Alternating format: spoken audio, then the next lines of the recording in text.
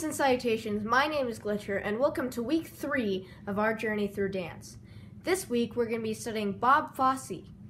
And even if you don't know who he is, you probably know Fosse's style. Bob Fosse is a dancer and a choreographer with one of the most distinct styles ever. Most of his work is known from Broadway musicals like Chicago and Cabaret. People imitate his styles all the time, so we see his influence in so many different dance performances today. Alright, dancer fans, thanks for joining me and welcome back. This week we're going to be studying Bob Fosse and how he impacted the dance universe.